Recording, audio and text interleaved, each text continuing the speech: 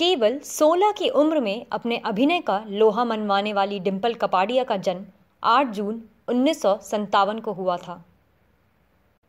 डिंपल कपाड़िया ने सिनेमा में अंग प्रदर्शन तो खूब किया, लेकिन उससे ज़्यादा दमदार उन्होंने अभिनय भी किया। डिंपल ने 1983 में महज 16 साल की उम्र में फिल्म बॉबी से बॉलीवुड में डेब्यू किया। पूरी फिल्म में उन्होंने शॉर्ट ड्रेस पहनी थी। इसके साथ ही वो फिल्म में बिकनी में भी दिखी थी। डिंपल को फिल्म बॉबी के लिए film fair best actor female का पुरस्कार भी मिला था। इसके बाद डिंपल सागर, जाबाज जैसी कई फिल्मों में भी बोल्ड अवतार में नजर आईं। डिंपल ने मसाला फिल्मों के अलावा रुदाली, जख्मी औरत, दृष्टि और काश जैसी फिल्मों में काम किया। डिंपल ने महज 16 साल की उम्र में राजेश खन्ना से शादी कर ली। डिंपल और राजेश खन्ना की पहली मुलाकात अहमदाबाद के नवरंगपुरा स्पोर्ट्स क्लब में हुई थी। राजेश खन्ना 70 के दशक में नवरंगपुरा स्पोर्ट्स क्लब के प्रोग्राम में बतौर चीफ गेस्ट गए थे। डिंपल को देखते ही राजेश खन्ना उनके दीवाने हो गए। यहीं से राजेश और डिंपल की लव स्टोरी की शुरुआत हुई। दोनों का अफेयर करीब 3 साल तक चला। इसके बाद 1973 में डिंपल और राजेश खन्ना ने शादी कर ली। इस शादी की खास बात यह थी कि उस वक्त डिंपल महज 16 साल की थी, जबकि राजेश खन्ना की उम्र 31 साल थी। डिंपल ने फिल्म बॉबी रिलीज होने से पहले ही शादी कर ली थी। दोनों की 2 बेटियां ट्विंकल और रिंकी खन्ना हैं।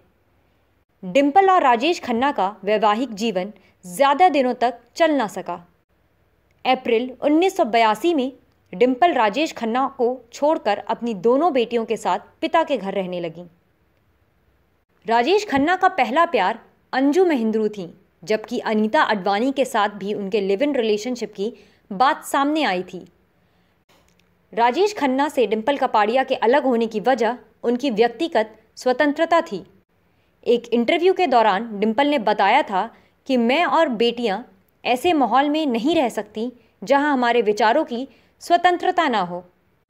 राजेश खन्ना से अलग होने के बाद डिंपल ने एक बार फिर फिल्मों की ओर रुख किया। 1985 में डिंपल फिल्म सागर में एक बार फिर ऋषि कपूर और कमल हासन के साथ नजर आईं।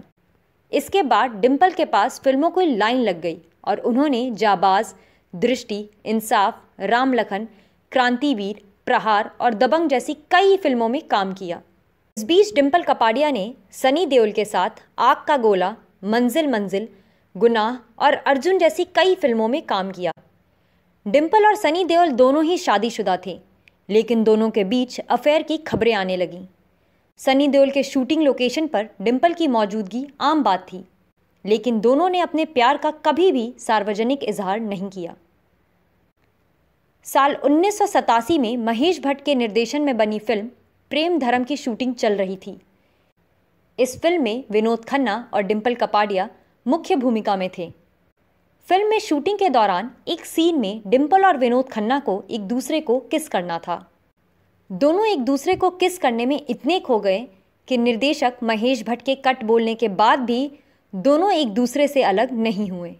साल 1994 में आई फिल्म क्रांतिवीर के लिए डिंपल को film fair best supporting actor female का खिताब मिला। इसके साथ ही फिल्म रुदाली में डिंपल को सर्वश्रेष्ठ अभिनेत्री के लिए राष्ट्रीय पुरस्कार से नवाजा गया।